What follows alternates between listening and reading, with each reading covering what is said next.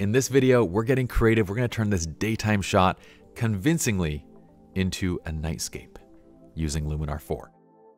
What's up, friends? My name is Pi. We are teaming up with Skylum to bring you a series of Luminar tutorials.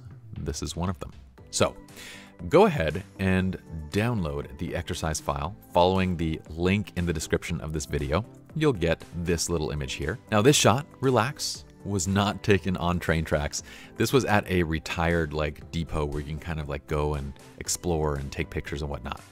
So I thought it'd be fun to transform this however we possibly can using Luminar. Now the first thing that I want to do is think about kind of where I want to go with this. And I want this to be like a shot, like if you imagine shooting through these two trains and you're kind of revealing the Milky Way behind. I know, it's kind of wild. Let's just do it.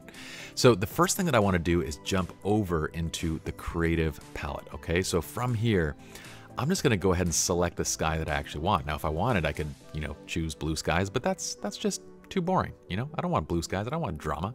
I want the galaxy. Yeah. Okay. Or let's see, there's Starry Night 1, there's Starry Night 2. Let's just kind of flip through here and see what we like. Yeah. I want the one that's over the top ridiculous. I want the Milky Way. That's the one that I want. So at this point, it obviously doesn't look very convincing because we still have this daylight lighting over here. So what we're going to do is bounce back and forth between the essentials and the creative palette as we kind of mix and match our way into goodness. Let's do this. So I'm going to go back to essentials. Now from here, what I'm going to do is pull the exposure down quite a bit. Okay. Pulling the exposure down to some place where it would kind of look if this were an actual nightscape. And then from here, I'm going to start lifting the shadows a bit.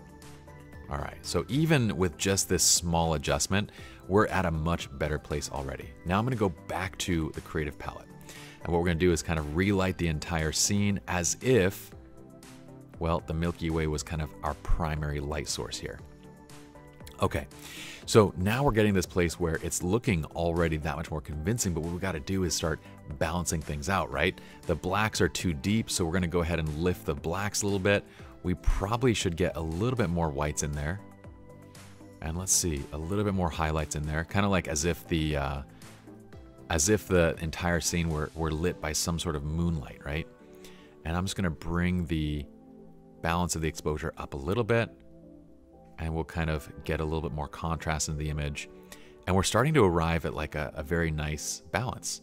So this is where I would start looking towards temperature. What do I want to do with my temperature? Do I want to start cooling this or keeping it more on the warm side? And I think I want to end up with somewhere sort of in between. I want to start cooling, but not go too far. So probably about right here, we can start seeing the blues kind of highlight against the, carts. Well, you know that word. So now I'm going to start horizon blending a little bit. I'm going to extend the horizon line up, and then we're going to place the horizon position just a little bit more behind the mountains so it kind of fades down and into the mountains. Okay. And then what we're going to start doing now is start looking towards this little dehaze option. So I'm going to start to kind of subtly fade out the sky just a little bit, to kind of give us a little bit more of a overall subtler?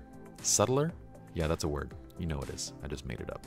Okay, image here. I just want a more subtle effect. I don't know why I keep wanting to say subtler. Okay, with the temperature, we're gonna tweak the sky temperature a little bit. Again, going for a little bit on the cooler side. I think this is fun. We're starting to get this kind of matching tone. And sky exposure, I'm gonna pull it down a little bit so it's not super bright. So up here, it's a little bit too bright. I want to bring it down just a little bit. Now already, if we were to post this on Instagram, nobody would be the wiser, okay? But let's go ahead and see if we can close the gaps a little bit to get to a little blend, a better blend in that line that's going across. So these little power lines, we can either try to remove them entirely with this blend, or we could try to leave them entirely with the blend. So I'm going to go ahead and see if we take this off. Let's go to close gaps here, and let's see if we tweak. Yeah, it looks like what we probably need to aim for is to leave them in. Okay, so what we're going to do is just go to close gaps and bring that up a little bit higher so that way it's not, we can clearly see those lines kind of dropping through. There we go. That's getting better. Very cool. Okay, so here is where I might go back to just my temperature and kind of my base exposure settings and make sure that I'm happy and good with everything, right? So I'm just gonna kind of bring the overall exposure up maybe a little bit, kind of play around a little bit, get to a good spot, happy, healthy medium right there. And if we wanna start kind of making adjustments to the overall image, what we could do is add a new layer. So I'm gonna go ahead and go to the layers and go new adjustment layer. And I could say this is global, no, not, yeah, whatever that was, adjustments. And from here, any changes and adjustments I make basically are going to be applied to both of these layers now. Okay, so I can kind of apply this, just remove or reduce a little bit of the brightness, add in a little bit more contrast, make it a little bit more convincing of an effect. Okay, we can even start getting down into the color. And this is fun because we can start tweaking the color saturation to start pulling out certain color tones while emphasizing others. So let's say, let's see here. Okay, I like the yellows and the reds and everything like that, but let's do a little bit of playing around here and see if we want to shift some of these hues.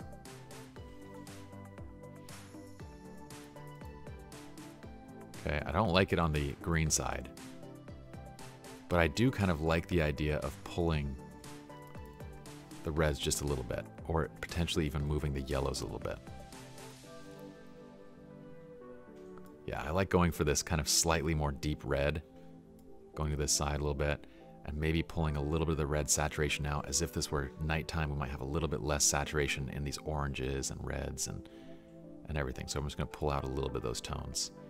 And in doing so, I'm going to kind of make the blues pop a little bit. So I'm going to go up to the blues and kind of make the blue saturation a little bit more poppy.